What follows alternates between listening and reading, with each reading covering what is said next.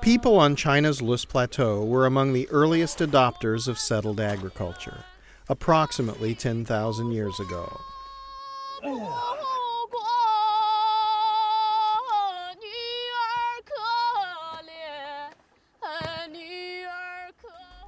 They worked hard and over time created one of the most accomplished civilizations the world has ever seen. But their history also illustrates the impact that human beings have had on the earth. Degradation of the land has led to biodiversity loss, freshwater stress, food insecurity, long-entrenched poverty, and even climate change. Their descendants' efforts to restore the environment are now revealing solutions to many of the fundamental problems that our world faces. Attention must be paid because in many ways, for China and for the world, ensuring a sustainable future will depend on how well we learn the lessons of the Loess Plateau.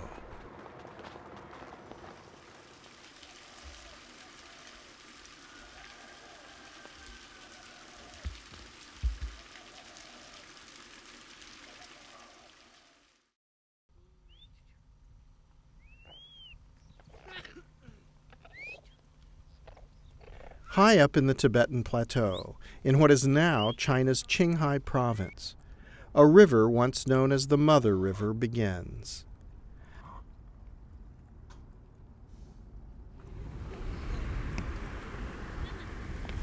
The river runs from west to east, south of the vast Mongolian steppe. It was here, along this river, that several tribes emerged. One tribe was extraordinarily successful. This is the birthplace of the Han race, the ethnic group to which the majority of Chinese people belong.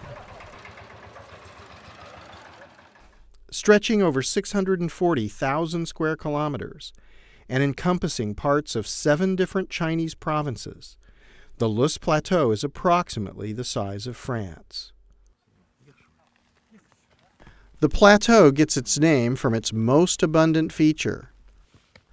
Loess is a sedimentary soil that was created by glaciers moving in the high Himalayas and deposited by wind on the plateau below over geologic time.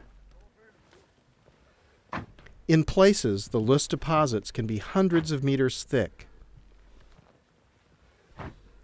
When there is normal vegetation cover providing organic matter in the soil, loess is very fertile. And if you dig in certain parts of it, you're sure to strike history.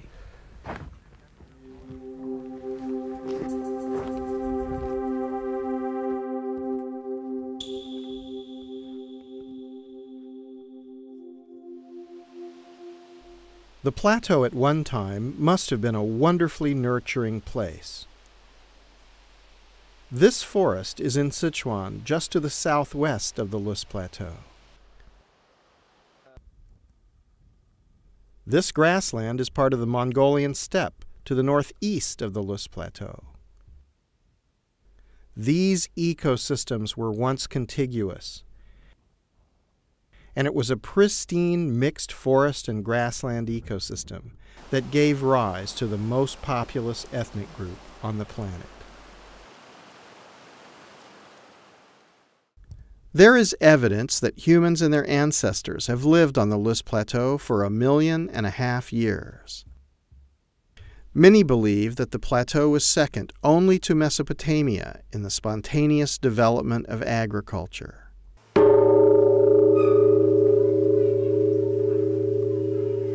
For many millennia, the Loess Plateau was the center of power and affluence in ancient China. The Han, the Qin, and the Tang dynasties were all based here. But as the civilization grew, so did the demand for natural resources.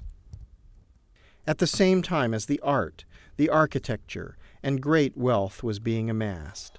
The seeds of destruction were being sown in the deforestation of the land and the continuous use of destructive agricultural practices.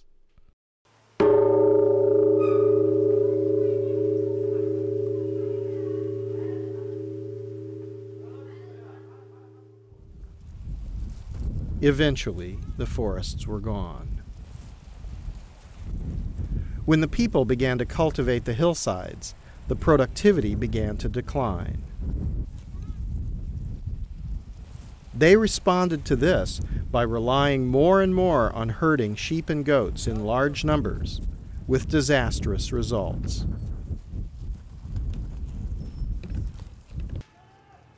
By 1,000 years ago, the wealthy and powerful had long since left this area, ending an era in Chinese history.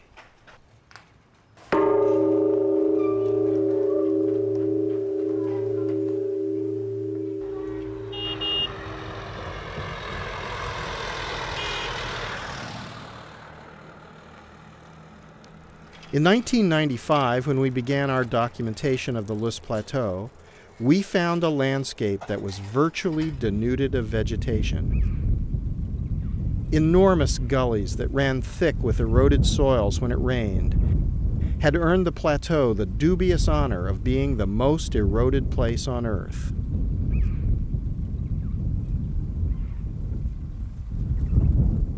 Over time, we learned that the fundamental ecological systems on which life depends had collapsed, leaving millions of people in a cycle of poverty and ecologic destruction that passed from generation to generation.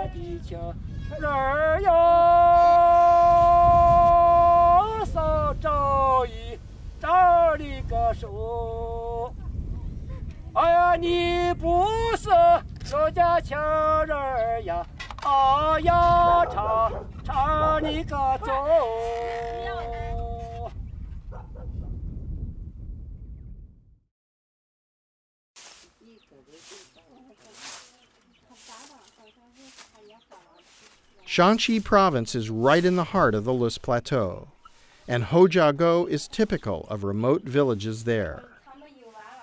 Life here, for as long as anyone can remember, has been one of suffering and poverty. Liu Dongfu's life has often reflected that suffering. When Liu was young, his family fled famine in the north to settle in Hojiago. His father hoped that food would be more plentiful in this remote place. 这不是娃娃，我母亲本身就不想在这个地方来嘛，一下来了就可能，就这个，他也把东西有东西也就吃不进了。 Within a few years after the family arrived, his mother and his little brother both died. 完了，我们这去留下我们姊妹两个。我姊妹8岁了，我15了，那会儿17了。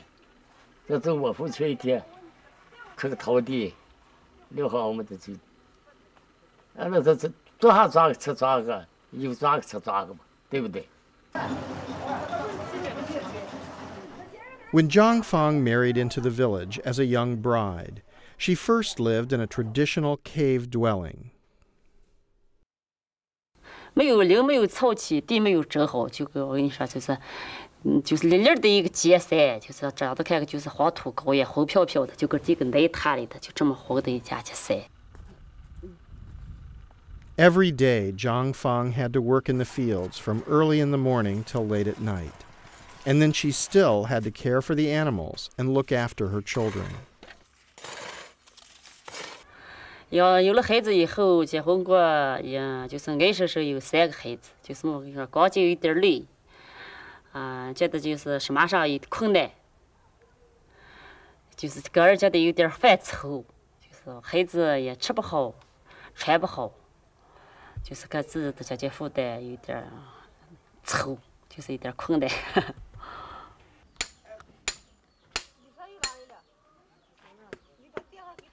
The early 1960s in the Loess Plateau was a desperate time.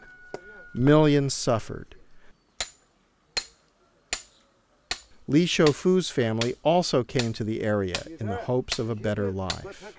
14岁那天就是遇的地区啊，这个是在干旱年头受灾了，农民打不下粮食，那地方就是饿肚子。 Year after year, floods and droughts destroyed the crops, and with them, the Li family's hopes.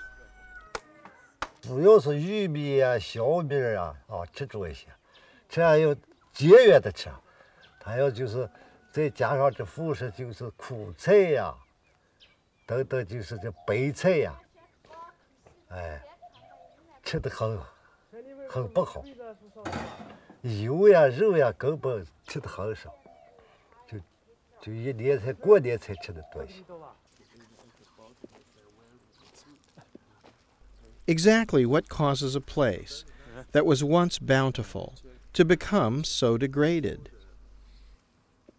What has happened here is that originally you had a complete vegetation cover with a fully intact hydrocycle. All the rainfall that fell down stayed where it was initially. It slowly infiltrated into the ground, was absorbed by the root system, went into the groundwater, and eventually drained into the Yellow River over a long period of time, hundreds of days, between a rainfall event and by the time the water ended up in the Yellow River. As the vegetation cover was removed gradually, the runoff increased dramatically every century, every decade, to the point where now when it rains, 95% of the water immediately is lost to the environment where it's coming down. Immediately it runs off in a gully, takes a lot of the topsoil with it, and ends up in the Yellow River. So you have a situation where literally 95% of the water is gone. And this is the reason why this area is so dry, why the rainfall has been decreased, why the vegetation cover can hardly be sustained right now, because everything is so dried up. These are the conditions in which huge dust storms form, affecting vast areas, as these satellite images show.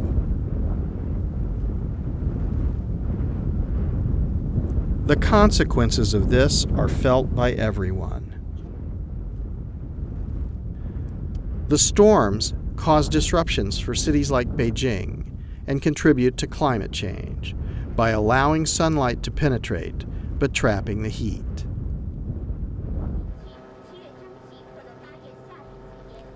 There is also massive impact to the river system downstream. On average, 1.6 billion tons of sediment clog the river from degraded lands. The phenomenon is sufficiently strange that it even attracts tourists.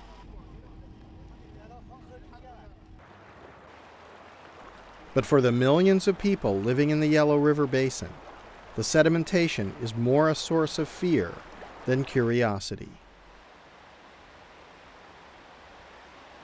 What started as a tiny trickle when settled agriculture began, over time increased until it became a raging torrent.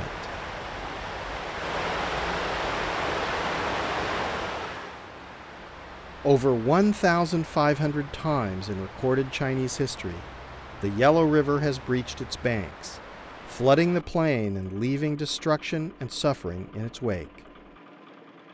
When the river flooded in the rainy season, without normal infiltration, it often meant that there was drought in the rest of the year. And with drought came famine.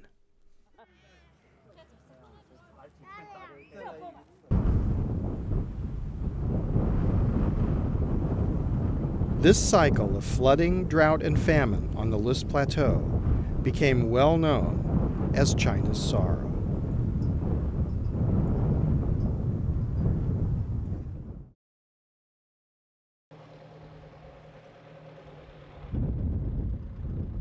In order to address these problems, a team of Chinese and foreign experts was assembled in the mid-1990s to design and implement the Loess Plateau Watershed Rehabilitation Project.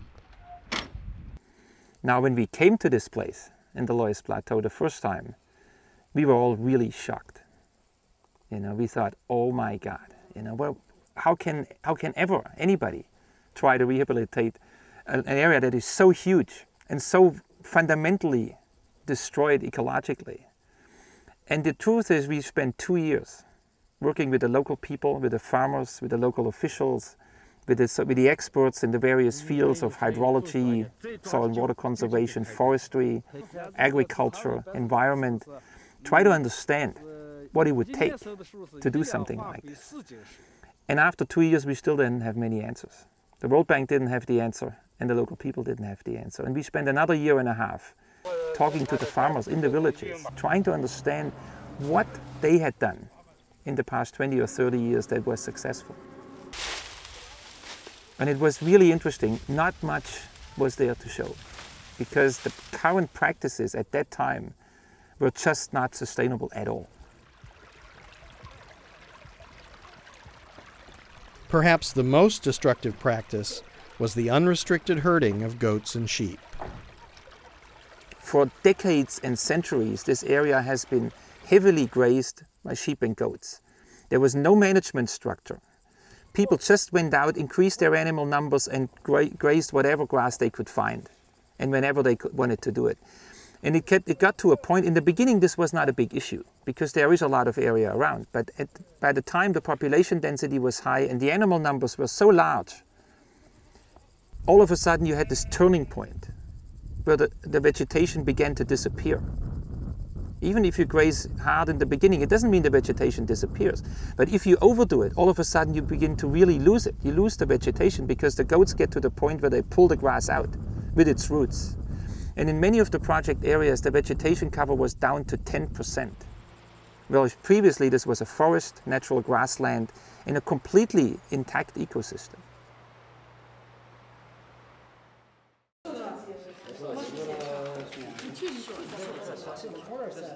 To undertake something so complex and so massive requires very careful planning. The planning team evaluated the plateau from both a macro and a micro perspective. The macro perspective was achieved by using geographical information systems to map the entire plateau, and by giving each watershed a unique address.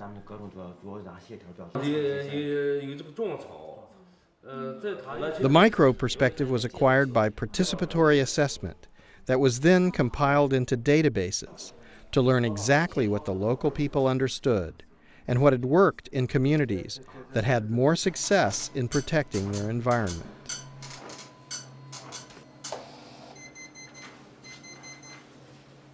And over 3 or 4 years, we designed together with the local people, it was a very active involvement, a package which you can apply in a small watershed, which on the one hand helps the farmers to improve their incomes and their lives, and on the other hand restores the ecological environment.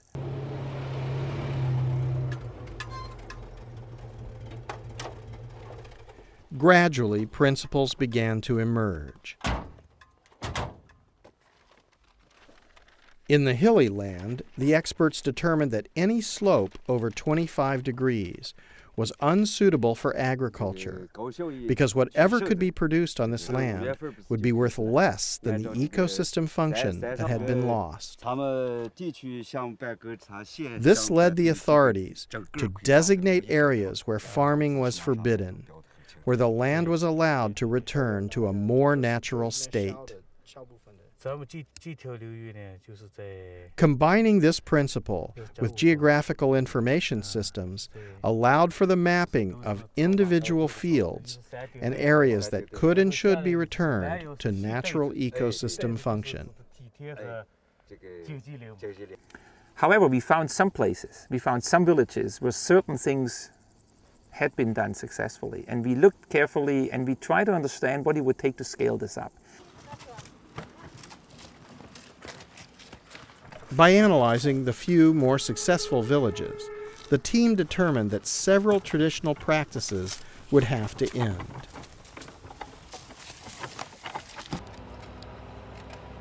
New policies were formulated, banning tree cutting, planting on hillsides, and the free ranging of goats and sheep.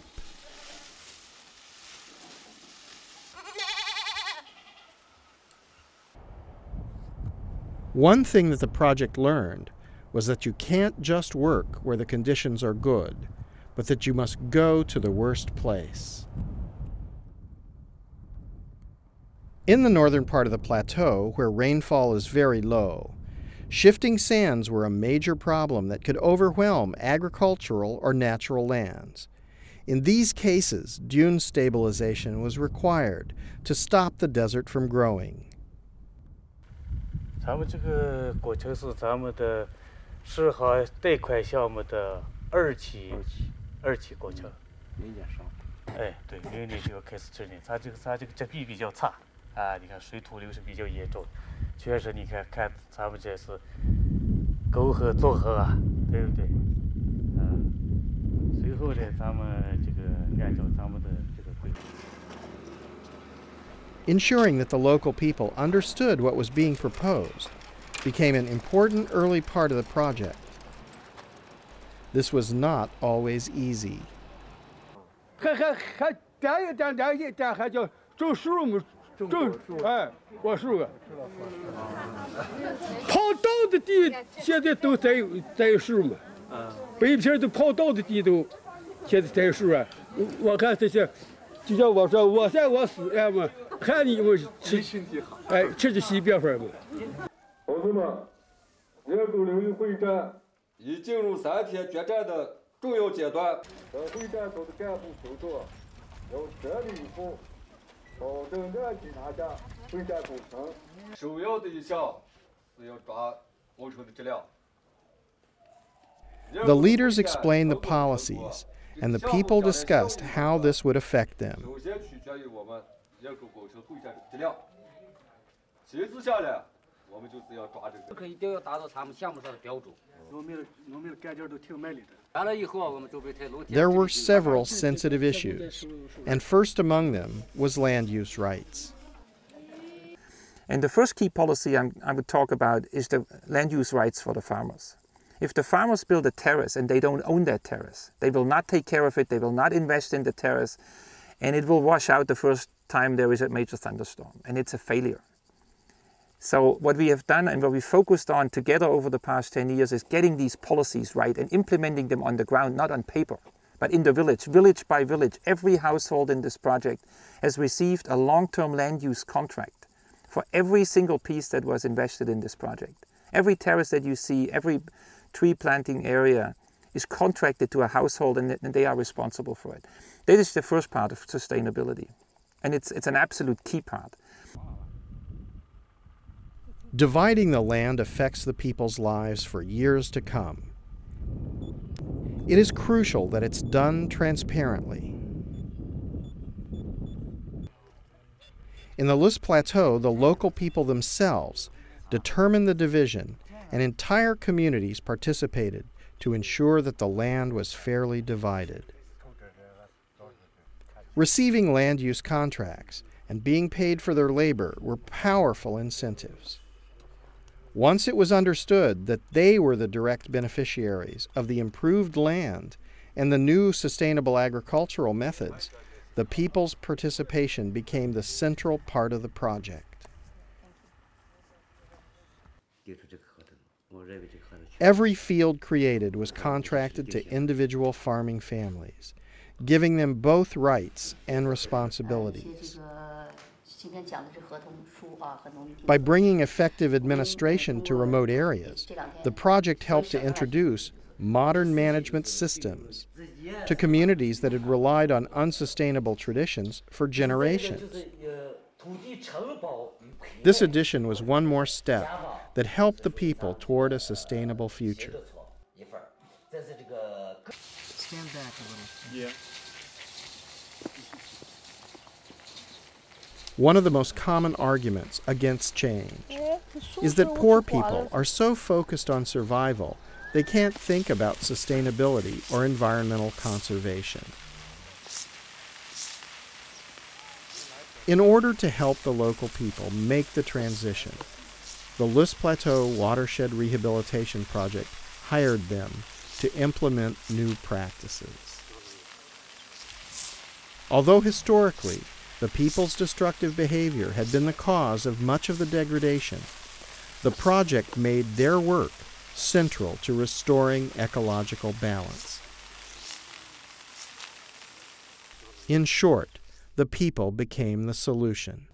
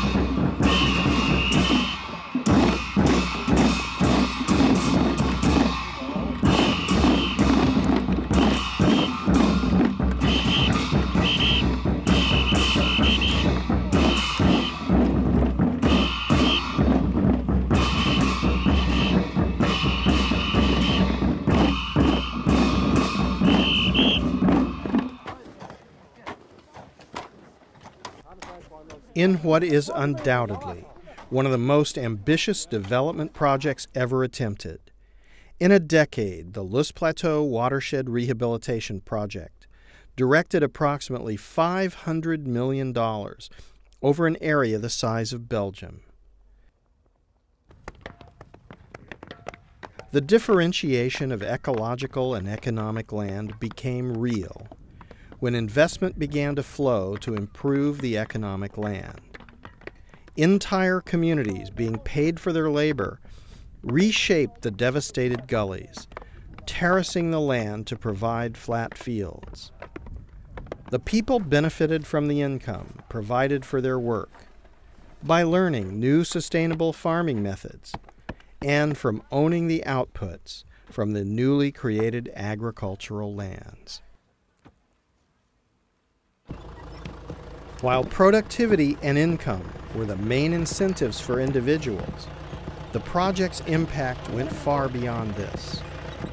The project's scale, with an active project area of 35,000 square kilometers, made it possible to affect ecosystem health. Over a period of a decade, the people of Hojago and hundreds of other communities began to see their lives transforming. 就是很乐意参加这项目，参加项目我们也就是要村了，也就是大地的书记、主任呀，就把我们像早起吃了饭，一天就晒了，就是几着腿平地，我们社员上手刮篓子，我们社员们还是受的很有信心，就是几着平地，我们社员刮篓刮的对这很有信心，就说是把咱地平好。以后咱们不用爬那个裂坡地，这个咱们就是享受一点，幸福一点，给人带来更大的困难，更大的好处。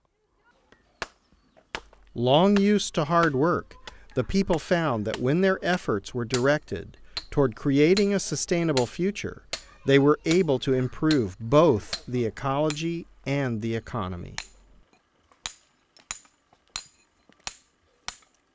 We've always looked at this as a dual objective, which has to be achieved simultaneously. You cannot achieve one without the other. And so the project had to be balanced, and that's what we have, I think, achieved. And this is the reason why this has become so successful.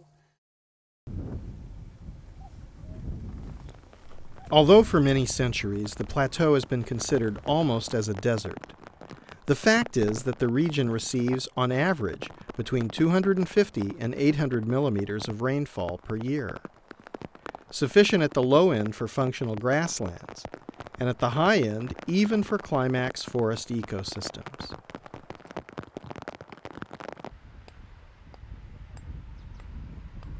An early part of the project was to build small dams that could capture and hold the rainwater during the rainy season.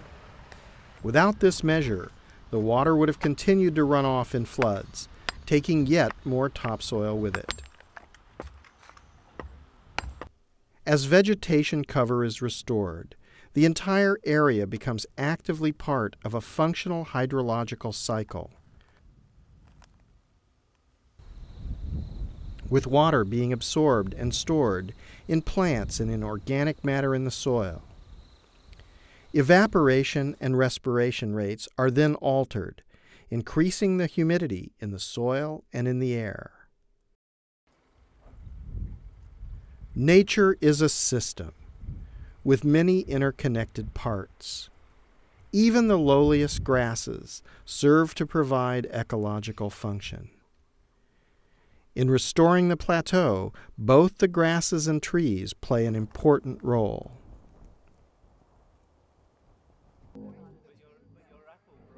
Trees and humans have coexisted since the beginning of time, but the relationship has not always been equal.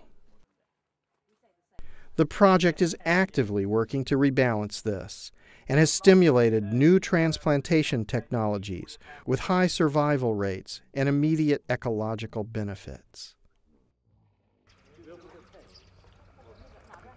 In the Loess Plateau, once vast forests were gradually removed, and their loss began the process of degradation that led to the ruin for which the plateau became known.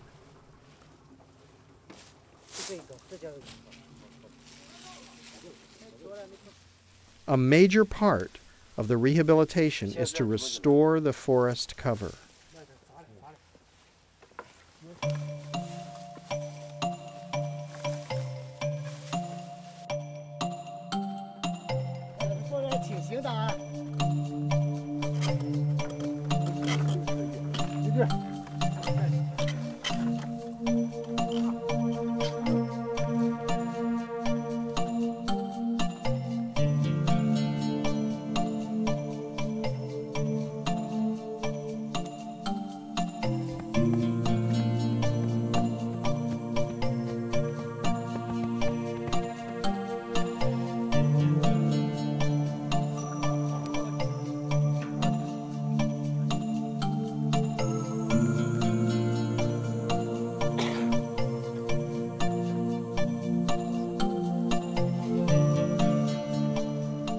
The Loess Plateau Rehabilitation Project planted a very large number of trees. The power of nature to restore itself was apparent and awe-inspiring.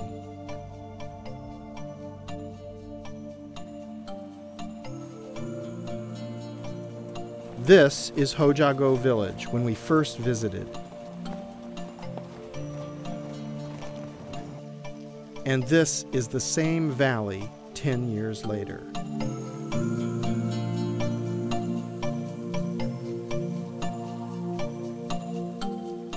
The people of the Loess Plateau are proving that it is possible to rehabilitate large-scale damaged ecosystems, including returning ecosystem function that had been lost over broad areas and long periods of time.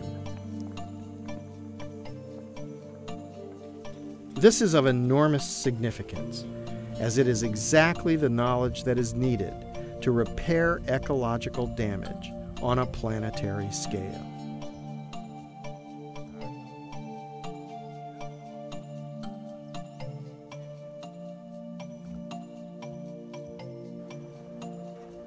This is not limited to a single village, but is happening over a very large area.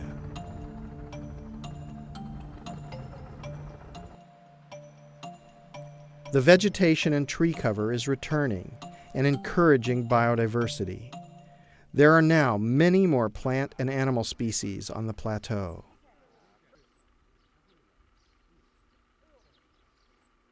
The roots of the plants and the annual accumulation of decaying organic matter is helping stabilize the soil. The improved soil structure and vegetation cover helps naturally infiltrate and retain water during rainfall, reducing the threat of flooding, drought, and dust storms, and beginning to restore a more normal water cycle.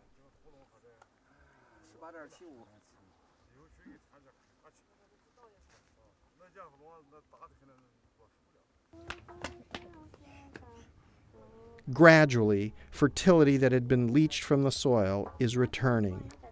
This, in turn, affects the ability of the land to produce crops.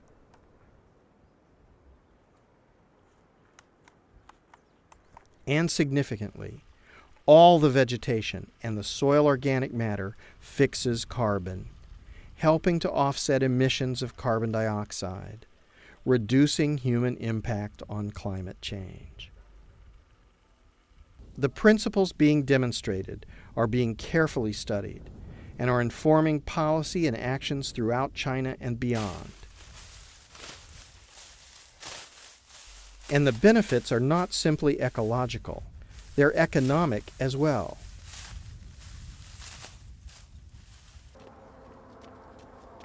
New categories of products have emerged, including fruit trees, already a significant supplier to the large and growing domestic market. The growth trend suggests that the Loess Plateau will soon be a major global supplier.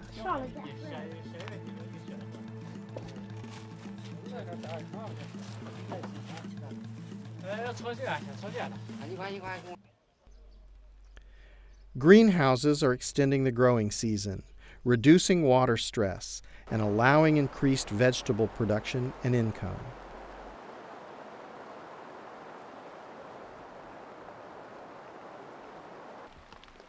Sedimentation storage dams are using the power of erosion to fill in the bottom of many gullies, creating flat fields suitable for grain and other annual crops.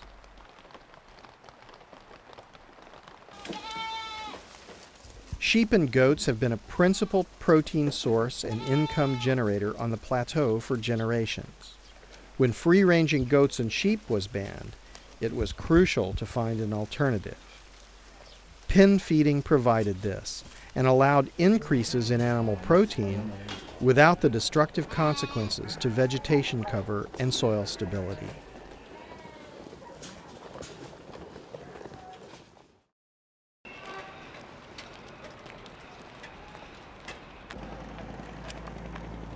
Incomes on the plateau have steadily risen,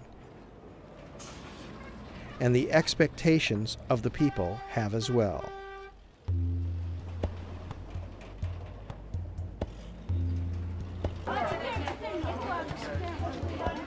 Reversing many generations of decline, now on the Loess Plateau, the people don't think that their lives are just going to grow worse.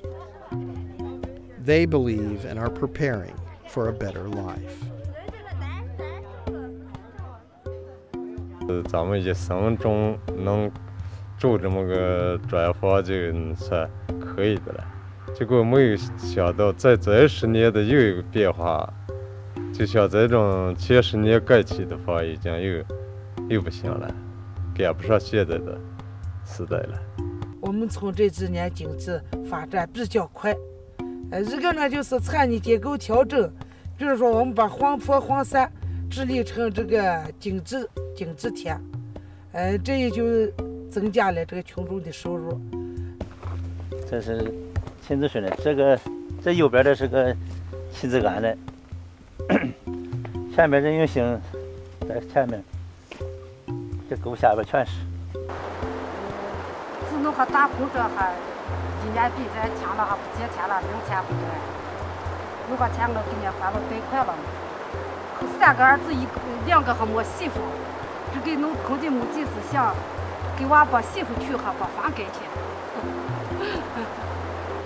如果今天是假如是买个1块5到2块钱，这今天我这7、8、9亩地下来都是4、5万块钱了。有项目来推动我们宁县的整个是经济文化，还有这个环境的改变，这是我们的最大的理想，使我们宁县这个经济发展呀、脱贫致富呀、奔小康这个步子更迈的大一点、更快一点，人民生活水平提高的更快一点，能够使每一个人都过上安居乐业的生活，这就是我们最好的理想。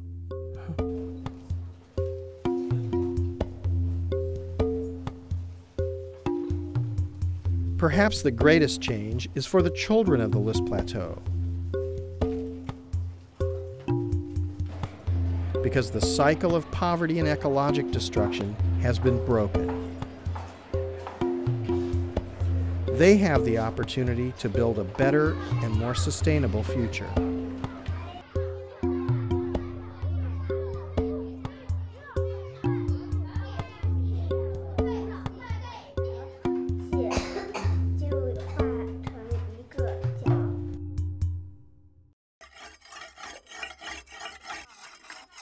Back in Hojiago, Liu Dongfu has seen life come full circle. 你看，原来这个地形，你就拿我儿干活看，有些地形就不一样了，推的连跟原先这个地球难扔了，就不好扔了。看见这个地球推的个推窄了，就大变化了。你要是我们那上安那个地，你就安不起。你说那得多少钱？这怪够我穷的拉的钱了，没有来源嘛。你要是这个水了，水都是自来水，都成自来水。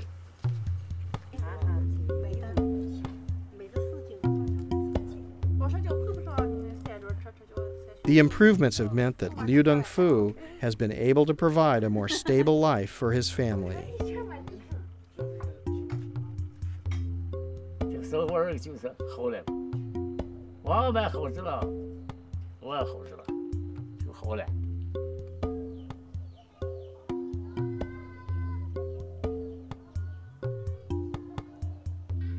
Li Shoufu's capacity for hard work has served him well. 以后也今年这2、3年这沟里就一般没水了，根本就不发水了，加上后面搭几个坝，水都聚住了。Every day he walks up the hill to his apple orchard.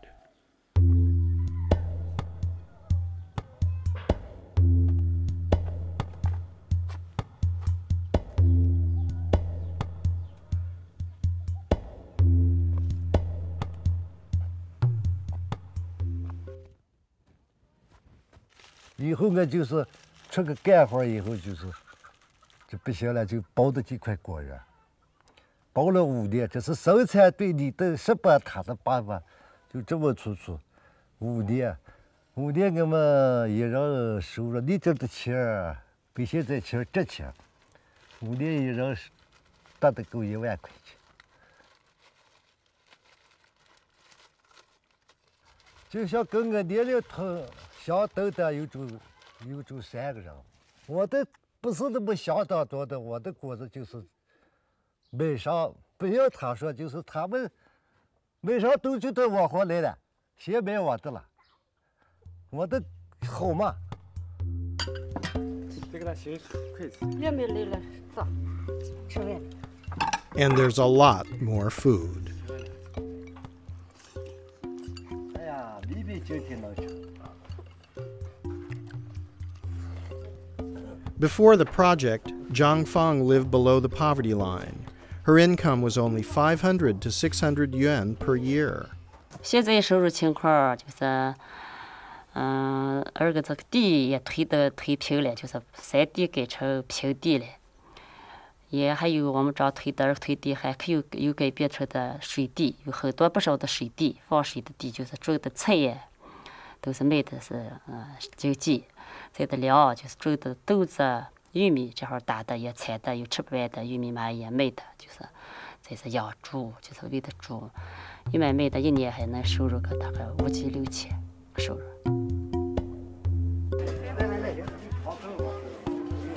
Zhang Fang has earned enough to build a new house with electricity and running water, and to prepare for her new daughter-in-law's arrival.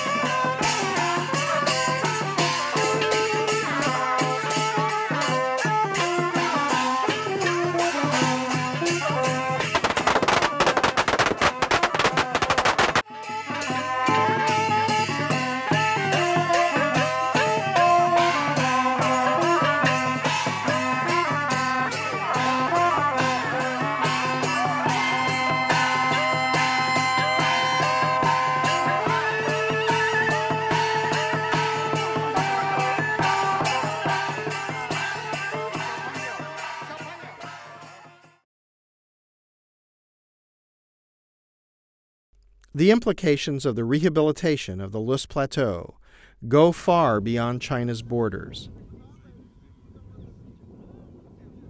In many countries, there are large degraded ecosystems and millions of poor people. As we learned on the Loess Plateau, the reasons for both the poverty and the degradation are often simply destructive human behavior.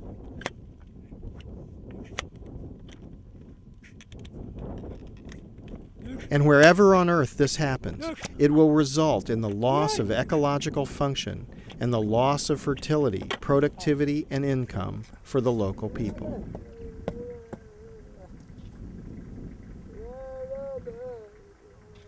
It will also have downstream regional impacts like flooding, mudslides, droughts, and dust storms.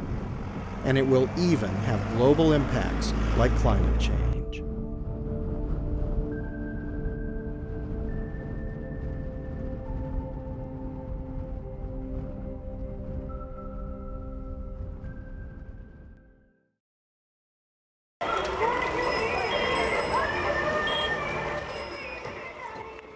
The world's population is growing by 1 billion people every 12 years. We must face this future, and we will face it, either with functioning ecosystems or with degraded ones.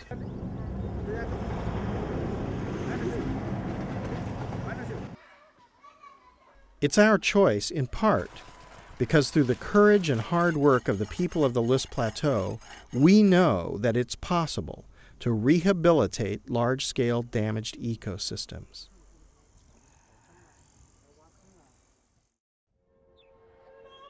All of the people alive on the planet at this time face an unprecedented challenge. Climate change is showing how much all of us are interdependent on each other, and how much our common future depends on our ability to work together and treat everyone with equality.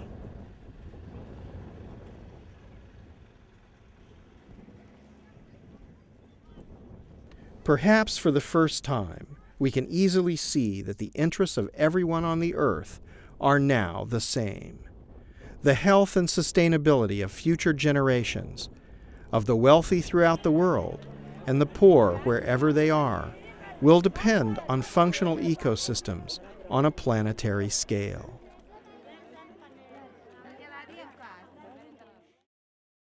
This seems to be the knowledge that determines whether civilizations survive because they ensure the sustainability of their ecosystems, or they disappear because they allow their ecosystems to collapse.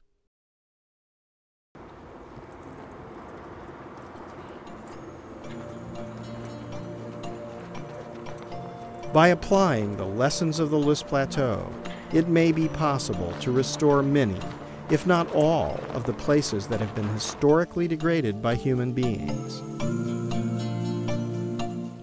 If we accept the challenges before us and act immediately, future generations will look back on this time with affection and appreciation. It's our choice and the Earth's